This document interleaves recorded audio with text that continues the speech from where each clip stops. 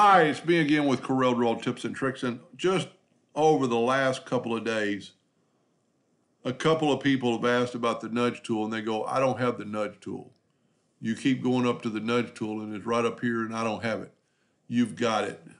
But you can't have anything on your page or off the page selected. So if we don't select anything, there's the nudge tool right there. Nudge distance.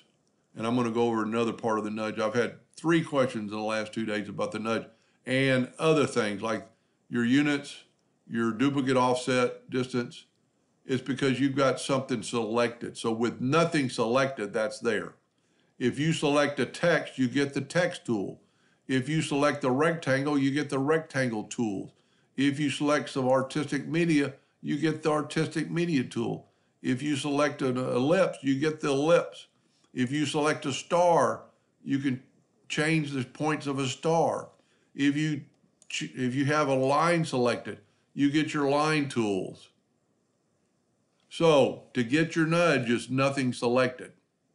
Now I've had a couple people recently ask me how I know how big the nudge should be. Well, let's make this circle quite a bit bigger, holding down the shift key, and let's press P. This circle is, let's make it, with this locked, 14 inches.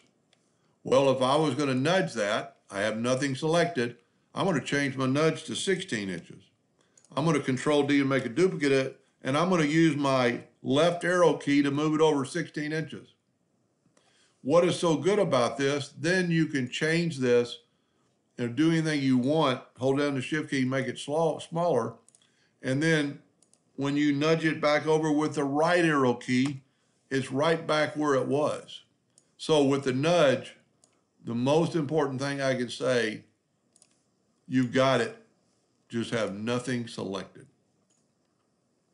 I hope that helped a little bit. Thank you for watching.